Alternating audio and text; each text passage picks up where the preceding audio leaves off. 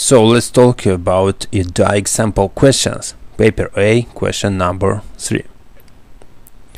Elastic tissue within the arterial system. And you see options. Allow transitory storage of the major part of the stroke volume during the ejection phase. Contributes to the onward flow of blood during ventricular diastole. Minimizes the effect of intrathoracic pressure upon aortic pressure. Contributes to conversion from intermittent to continuous blood flow and maintains coronary perfusion. Let's analyze this question step by step. Elastic tissue within the arterial system. When we are talking about elastic tissue within the arterial system, you should think about aorta and in some part pulmonary artery, but aorta is the main and principal. Option A or option 1 allows transitory storage. When you hear about transitory storage, you have to think about veins of the major part of the stroke volume during the ejection phase. So ejection phase means systolic phase. And how it does occur? In a systole, left ventricle contracts and push or pump blood into the aorta, which can dilate and accommodate some blood that coming with high velocity and high pressure. Also pressures during systole and diastole differs. Why? Because from the ventricle it comes it rises to 120 around, but at 100 millimeter of mercury aorta opens and blood can come through the aorta. After or at the end of the systole, aortic valve closes and blood as well going forward to the aorta at the descending part and to the organs. And here is no stasis or no storage, because I can repeat once again, here you have a high velocity, high pressure of the blood, and option 1 is incorrect. Option 2 contributes to onward flow. Onward flow means continuous of blood during ventricular diastole.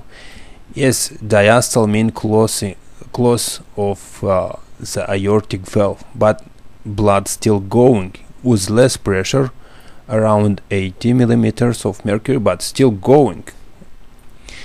It is correct. Number 3 is minimizes the effect of intrathoracic pressure upon aortic pressure. When aorta doesn't affect too much intrathoracic pressure, but inversely intrathoracic pressure can affect aorta. Let me explain why. For example, in a normal breath cycle, when you inspiring, the air is trapped or pulled inside the pulmon or the lung. For example, it is a right lung, and intrapleural pressure, pleural space, it is between pleural sheath and pulmon. And when you distend or dilate thorax during inspiring phase, the pressure inside become negative. But during a positive pressure ventilation, when air is not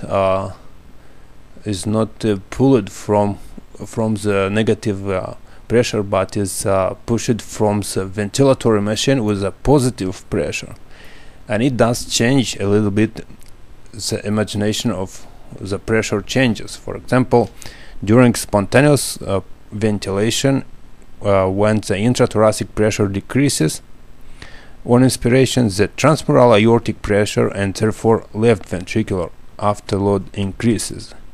But during positive pressure ventilation, intrathoracic pressure increases. It is positive, and transmural aortic pressure and therefore afterload decrease. So it is not correct to answer. Option 4 contributes to conversion from intermittent to continuous blood flow. Yes, it's the same, around the same onward or and so continuous blood flow. What mean intermittent and continuous? For example, blood is coming permanently and with interruption. It is like a cycle.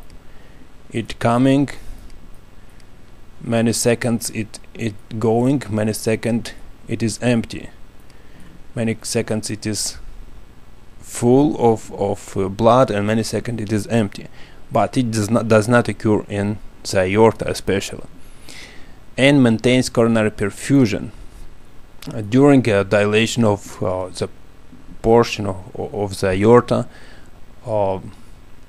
Coronary arteries have a possibility to be perfused or supplied with blood from the dilated coronary from dilated portion of the aorta, and diastole is the main phase of supplying the coronary system with blood. Here you have many links from which I get the information. You can access them directly. I'll put them down the video. If you like this review, you can subscribe and follow the next following videos. Have a great day.